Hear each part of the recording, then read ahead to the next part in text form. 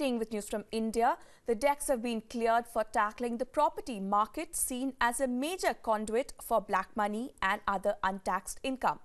In public, some netas have welcomed it. On the back of demonetization, Prime Minister Narendra Modi has signalled the next direction of his war against corruption. The property market and its patrons widely believed to be the beneficiaries of untaxed, undeclared income. आपको मालूम होगा हमारे देश में बेनामी संपत्ति का एक कानून 1988 में बना था, लेकिन कभी भी न उसके रूल्स नहीं बने, उसको नोटिफाई नहीं किया, ऐसे ही वो ठंडे बस्ते में पड़ा रहा।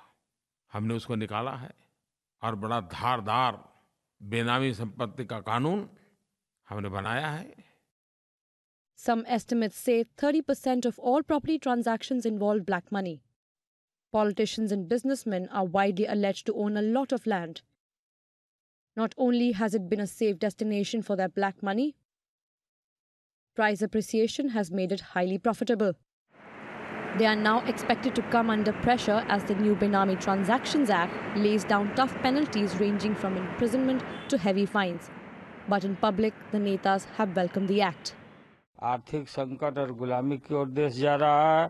कहीं पेटीएम का बात होता है, कभी कैशलेस की बात होता है, कभी बेनामी तो अब निकालो बेनामी, समूचा सारा संपत्ति का बेनामी निकालो, जो कहाँ है एकदम निकालना चाहिए।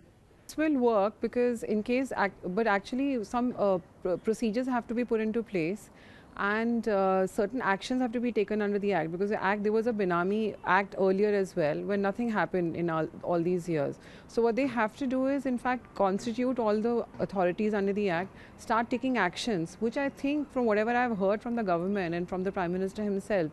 So has the common man.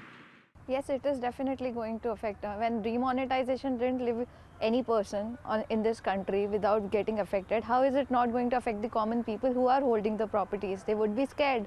They would be damn scared. And the penalization now is 7 years of imprisonment plus 25% of fair market value at that time of the transaction, which of course means a lot of money which is going to be confiscated.